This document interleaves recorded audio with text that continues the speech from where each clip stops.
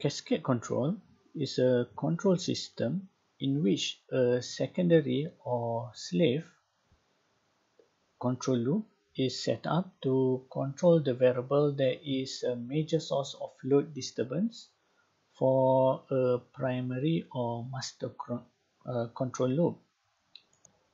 The controller of the primary loop determines the set point of the summing controller in the secondary loop. So the following figure here shows both primary and secondary loop.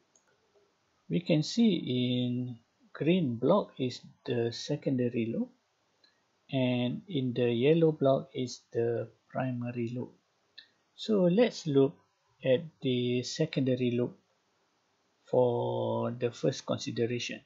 So in the secondary loop, it is a common closed loop arrangement where we have the set value over here, and we have feedback, negative feedback, and we have summing junction, and this is the error by comparing the set value and the measured value or PV, and this error will be fed into secondary controller, and this controller will determine what is the suitable output for this secondary process, and there will be a measurement to monitor the process variable or output of the secondary process via this loop. We name it as secondary measurement.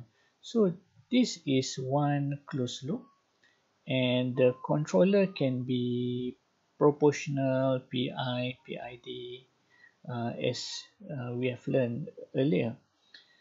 Now, look at the greater part of the controller. So we have the primary loop.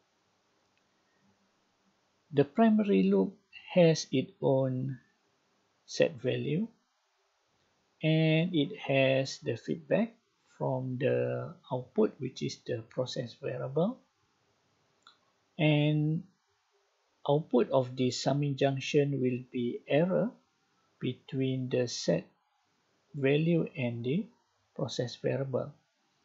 So the primary controller will determine the suitable output here as the controller output, but after considering the error value, and the output of the controller, primary controller, will be a reference or the set value for the secondary controller.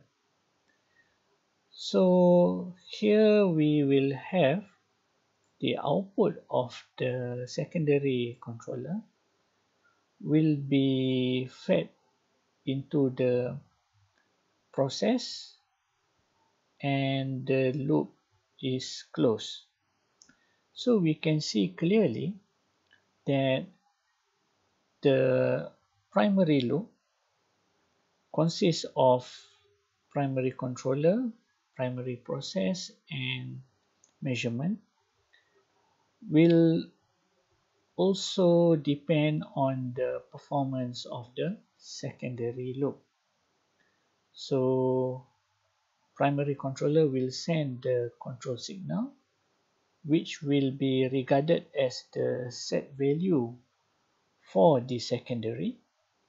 The secondary will perform the control action, and by referring to the set value given by the primary, and it will make sure the output will follow the reference of the primary controller, and the output here will give some effect to the primary process, and therefore affected the output of the primary process as well. So the loop continues. So this is what we call cascade control.